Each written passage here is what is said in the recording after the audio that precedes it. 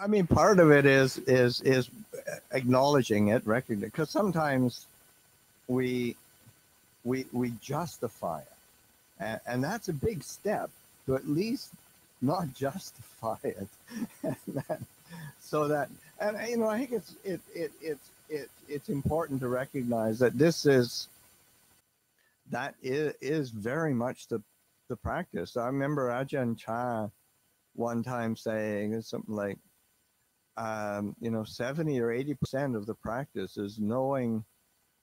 what you should do and you still don't do it. So it's just sort of seeing that we're all in this quandary, and and we have to take responsibility for it, and we have to have a sense of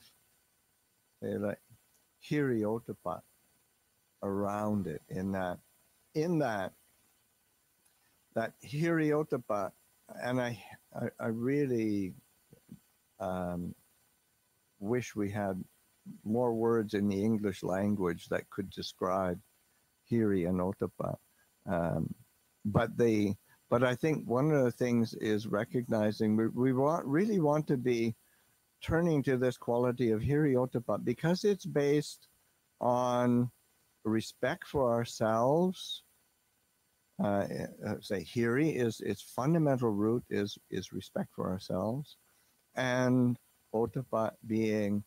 based on a fundamental respect for others. So then we keep turning to these qualities of respect and nurturing that sense of respect, and remind ourselves of that. And that's of course where the like just qualities of practice that are you know, they don't get much airplay in Western iterations of Buddhism, but the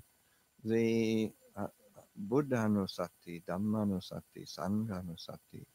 Silanusati, Chaganusati, those recollections of fundamental, and Devatanusati, those are really wholesome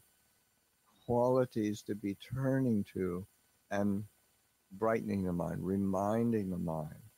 giving the mind these reminders, because yeah, our habits are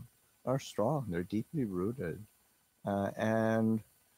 we have to be, one, we have to be very patient, and two, we have to be very um, we have to be really humble. There needs to be a real humility around, because what we can conceive of is, you know, quite amazing and wonderful, and then of course what we keep doing is maybe not so amazing, and but it's sort of like a humility and a sense of humor. You can't take yourself too seriously, um, and that lightens things up a lot, because if we, you know, especially when we are monastics, and or we're especially when we're leaders of a community, um, you know, sometimes it's embarrassing what comes through our mind. But you know, it's just acknowledging it, and recognize, okay, let's start again, and that, you know, much of the practice is just learning how to start over.